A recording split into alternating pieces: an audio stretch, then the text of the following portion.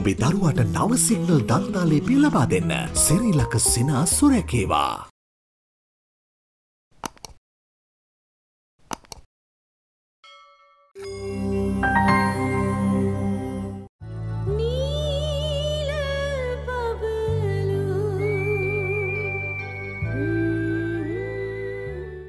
මම දන්න සුපිරි නයෙක් ඉන්නවා. හරිද? කැමති නම් අල්ලගන්න පුළුවන්. මුන් දෙන්න වගේ නෙවෙයි නියම බුලට් බඩුව. මොකද කියන්නේ? අල්ලමුද? මට රුපියල් 5000ක් දෙන්න. මා අල්ලලා දෙන්න. ඉස්සු කතා කරන්න එපා. ණයකුත් දීලා 5000කුත් දෙන්න. මාර ගෙලියන්නේ ඒක. එහෙනම් මාතේ වෙන කාටද කියලා කරගන්න. මට මේගොල්ලෝ තව දෙතුන් පාරක් නටවලා ගියක් හරි හොයා ගන්න ඕන මාත්‍යා. අපි යන්න එපැයි. නෑ එහෙම කියන්න එපා. මේ මං කියන එක සුපිරි එකේ. සුපිරි හරි මොකක් හරි ඌ නයානේ මාත්‍යා. කොයි නයත් ඉතින් මේ නලාවට නටනවා. නෑ එහෙම නෙවෙයි ඉතින්. එහෙම නෙමෙයි. ඒව තමයි. අපි යනවා මාත්‍යා. මේ මට කියනවා තමුසට මේ වැඩේ කරන්න පුළුවන්ද? වැඩේ ෂුවර්ද කියලා. මාත්‍යා අපි අකුන්ට බයි සෝන් වල ගෙවල්ලා දන්නේ. මේ ඒරියා එකේ කොයි නයත් ඉතින් මේ නලාවට නටනවා මාත්‍යා. හරි. එවනම් මං තමුසට 5000ට 10000ක් දෙනවා. තමුස වැඩේ කරනවා. ඒ මාත්‍යාලගේ මැරිච්ච කවුරු හරි නායක කියලා මාත්‍යාලගේ පස්සේ කියනවාද? ඒ තමුස එහෙම ඇහුවේ? නෑදී. පන්දාන නායක අඬපු මාත්‍යා එකපාර 10000 දෙනවා කිව්වම මට ඒව හිතුණා. කවන්න වැඩේ කරමු. මාත්‍යා මට මාත්‍යාගේ නම්බරේ දෙන්නකෝ.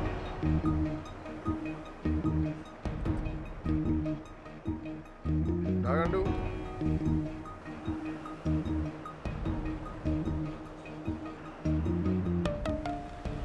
පහයි 4යි 5යි 5යි 4යි 7යි 7.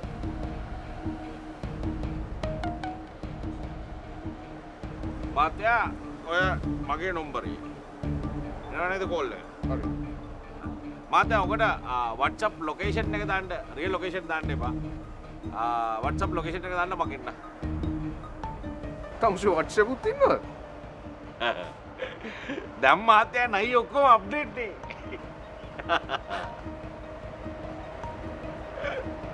අපි වැඩේ කරමු.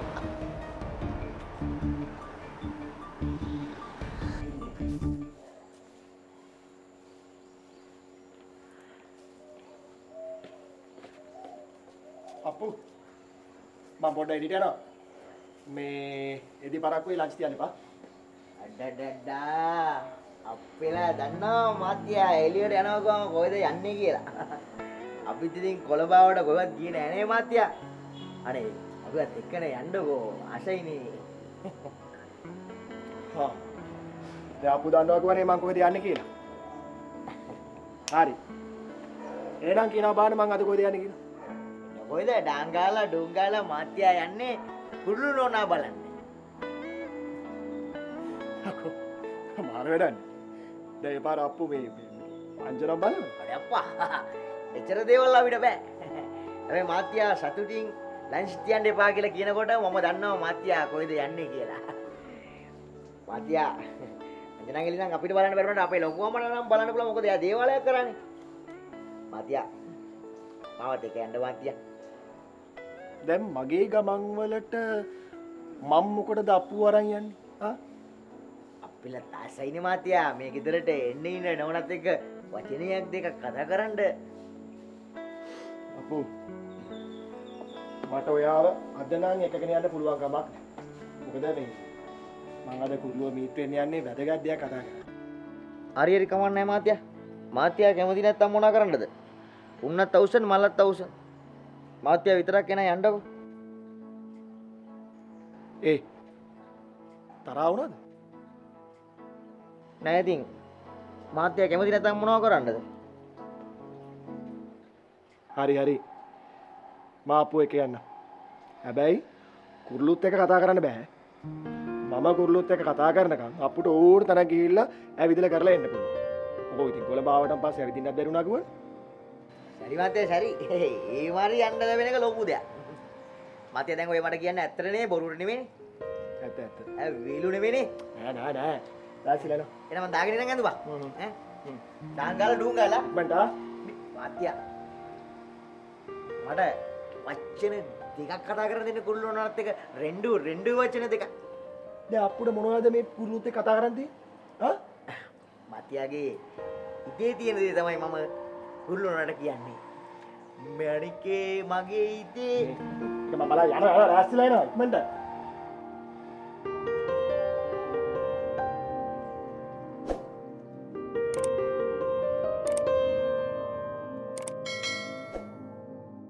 රස හදවත් රොක් වෙන කොතැනත් කීල්ස් ක්‍රෙස්ට් රස ගුණ සපිරි රටේම සුපිරි ලයිෆ් බොයි සමට හිතකර බවට විද්‍යානුකූලව පරීක්ෂා කර ඇත විෂ බීජ මත්තුයි සමටත් සුමුතුයි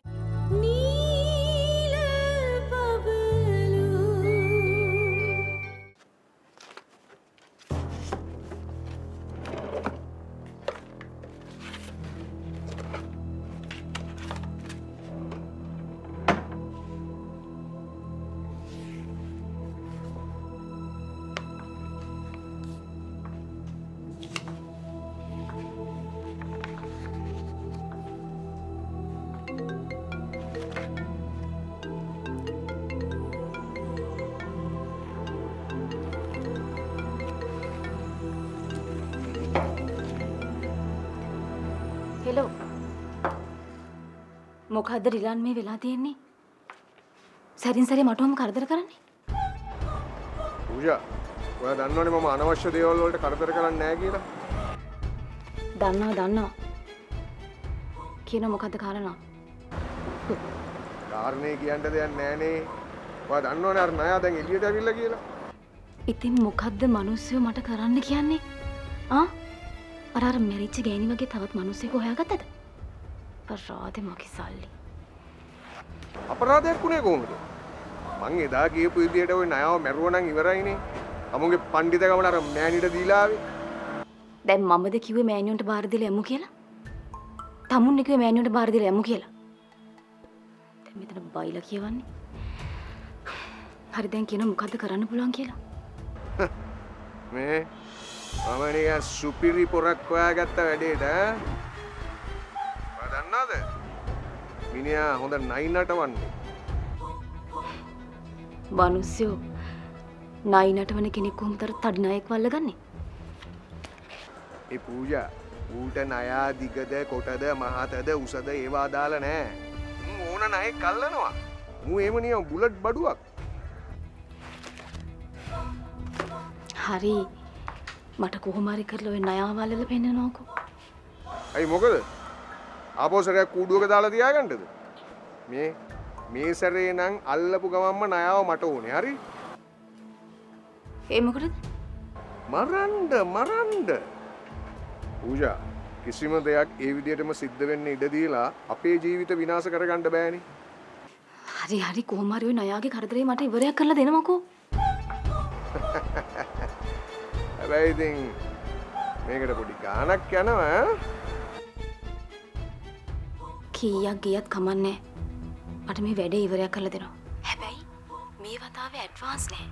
වැඩේ කරාට පස්සේ මම තමුන්ට ගෙවන්නම්. අනිවාර්යෙන්. පූජා මතක තියාගන්න මේ වතාවේ මලින් දෙය ඉවරයි. හරි? කලින් වතාවේ කිව්වේ ඔය ටිකම තමයි. හරි බලමුකෝ. තමුන් කරලා පෙන්නනවාකෝ. ඊට පස්සේ මම පිළිගන්නවා. මං තිබ්බා.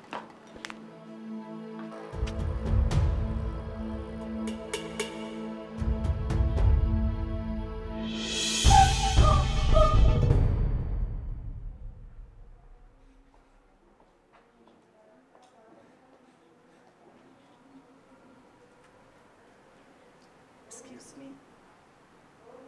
ඇතුළට එන්නද?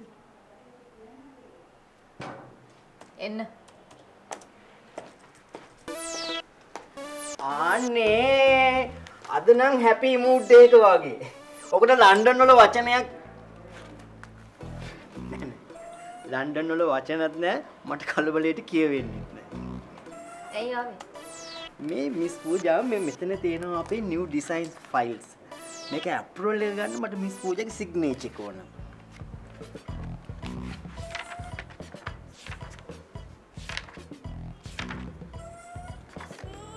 Thank you.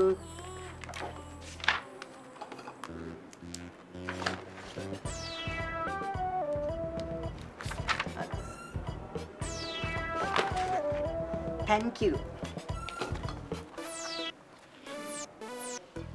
ඇයි? මට මිස් පූජාට පොඩ්ඩක් කතා කරන්න පුළුවන්ද? මොනවද තමුන්ට මගෙත් එක්ක කතා කරන්න තියෙන්නේ? යනවා කියලා රාජකාරී කරගන්නවා. මම මිස් පූජා ගැන හැමදේම හොයාගත්තා. කියනවා බලන්න මොනවද මං ගැන හොයාගත්තේ කියලා? මේ හැම හේතුවකටම මුල මිස් පූජා බව මං හොයාගත්තා. කියන දෙයක් මට තේරෙන්න පැහැදිලිව කියනවාද? මෙහෙමනේ මේ කම්පැනි එක ඇතුලෙන් මිස් පූජාට ලොකු අසාධාරණයක් වෙලා තියෙනවා. මිස් පූජා ඒ බව දැනත් මේ කම්පැනි එක වෙනුවෙන් විශාල විදියට මහන්සියලා වැඩ කරනවා. කාන්තාවක් විදිහට එහෙම වැඩ කරන්න පුළුවන් අය හරි අඩුයි. ඉතින් මිස් පූජා ඔයා හරි විශිෂ්ටයි. තමන් ආදරය කරන කෙනා වෙන කෙනෙක් එක්ක ඉෆෑ එකක් තියෙන බව දැනගෙනත් මිස් පූජා මේ කම්පැනියට ගොඩාක් මහන්සියලා වැඩ කරනවා. එයා ගැන හොයලා බලනවා. එයාගේ දුක සැප බලනවා. ඔයා හරි ශ්‍රේෂ්ඨයි මිස් පූජා.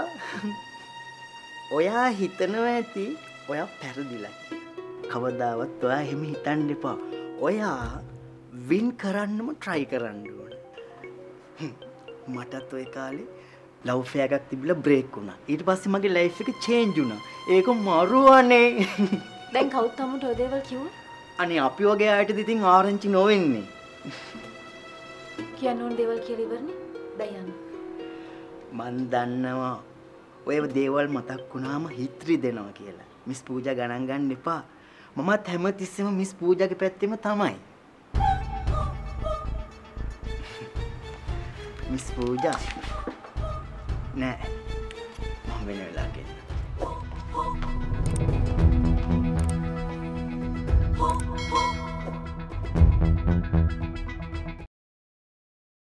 ඔයාගේ රියල් ග්ලෝ එක පෙන්නන්න. Pond's Bright Beauty Face Wash.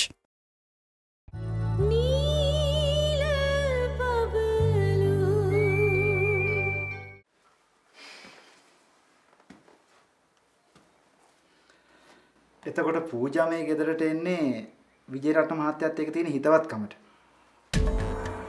නෑ මහත්තයෝ. පූජා මිස් ගාව තමයි මහිමදුව වැඩ කරන්නේ. මහිමදුවගේ අම්මා අසනීප වුණා. ඉතින් ඒකින්ද මහිමදුව ඇරලවන්න තමයි පූජා මිස් ආවේ. පූජා මහිමාව එක්කන් එන්න තරම් ඒ දෙන්න අතර තිබිච්ච හිතවත්කම මොකද්ද? මං හිතන්නේ මහිමදුව එතන කාගෙත් හිත් දිනාගෙන වැඩ කරන්නේ. ඒකයි. හරි. අපි එහෙම හිතමුකෝ. හැබැයි පූජා කොත්මලේට අවිලා නතර වෙන්නේ විජේරත්න මහත්තයාගේ ගෙදර. ඔව්. මම තමයි කියන්නේ රෑ වෙච්ච හින්දා පූජා මිට යන්න එපා කියලා. අනික රෑ වෙලා ගෑනු දරුවෙක් තනියම යවන එක හරි නෑනේ මහත්තයෝ. හැබැයි පූජා කොළඹ යන්නේ දවස් 2කට පස්සේ. ගමේ ලස්සන දැකලා නතර වුණේ. ටිකක් නිදාසේ ඉඳලා යන්න පුළුවන් කියලා. ගමේ ලස්සන බලනට වඩා කුරුළු මේ ගෙදර හිටපු නිසා පූජා මෙහි නතර වුණා. ඒක තමයි ඇත්ත. මං කිව්වොත් කුරුළු මෙහි නතර කරේ පූජා කියලා.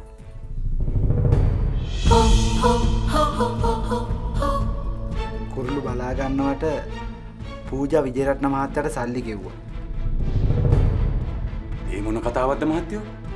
ඒක සම්පූර්ණ බොරුවක්. කුරුළු. එහෙම නැත්තම් සුදුමැණිකේ පූජායි අතර ගැටුමක් තිබුණා කියලා විජේරත්න මහත්තයා දන්නවද? අපි කොහොමද මහත්තයෝ දන්නේ? පූජා මෙහි ඇවිල්ලා සුදුමැණිකෙත් එක්ක කතා කළාද? කතා කළා මහත්තයෝ. ඒ කතා කරනකොට වෙනසක් දැක්කද? මං කියන්නේ සරෙන් කතා කරනවා වගේ. නෑ නෑ. එහෙම දෙයක් දැක්කේ නෑ. විජයරත්න මහත්තයා මේක සහැල්ලුවට ගන්න එපා. මං ආයෙත් කතාවක් අහන්නේ කුරුළු මෙහි නතර කරේ පූජා නේද? මොකද අපිට ඒකට සාක්ෂි තියෙනවා. අනේ මහත්තයෝ පූජා මිස් අපි දැක්කේ මහිමදුවත් එක්ක මෙහි ආවට පස්සේ. මේ ඇත්තමයි කියන්නේ. අනික එයා එන්න මාසයකට විතර කලින් තමයි සුදුමැන්කේ අපිට හම්බ වෙන්නේ.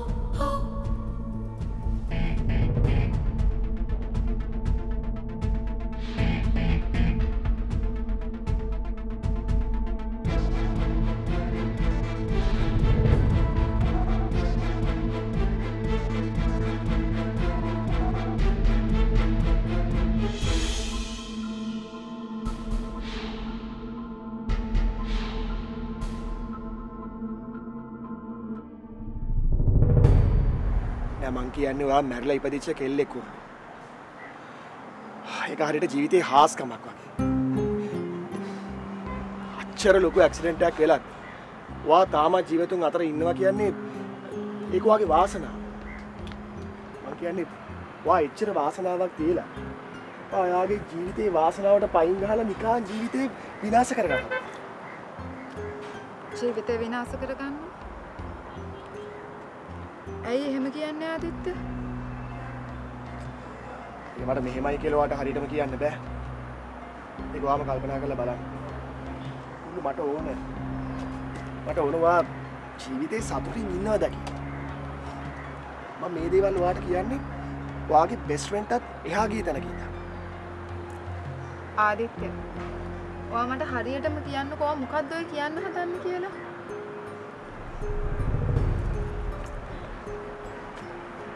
මං කියන්න ඕනේ හැමදේම ඊයේ රේෂ්මට කිව්වා. නැන්දට කිව්වා? මොකක්ද? කුරුළු. මට ඔයා සතුටින් ඉන්නවා දකින්න ඕනේ.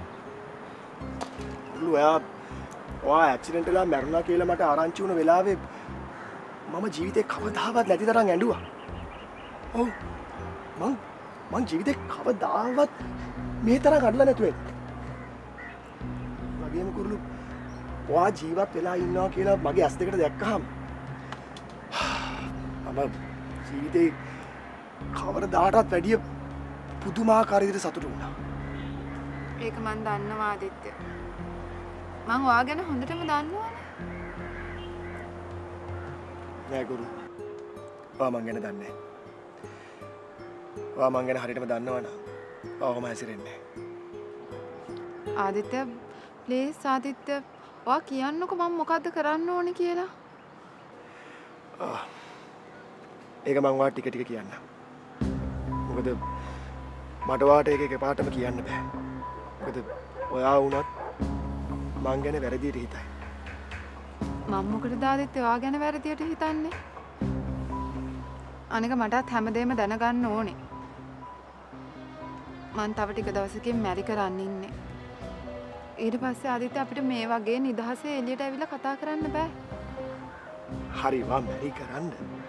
මැරි කරන්න එක ප්‍රශ්නයක් නෑ. හැබැයි තව පාරක් හිතන්න.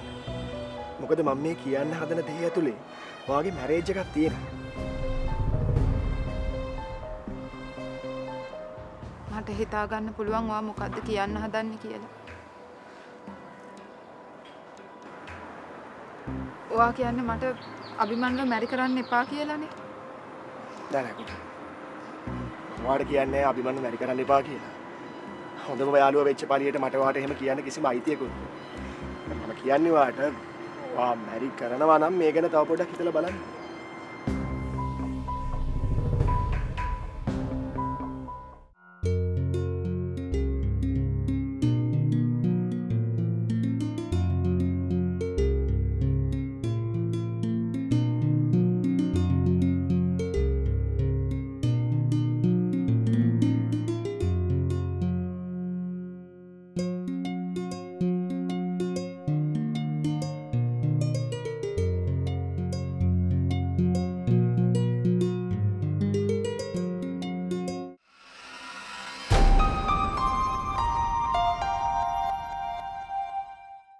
කැක්කුම ඉස්සරහට දාගෙන අනුන්ගේ දරුවෙක් මෙහෙම ගෙනල්ලා තියාගන්න එක හොඳද? අනික ඔයාලා මුළු ගමටම බොරු කිව්වා.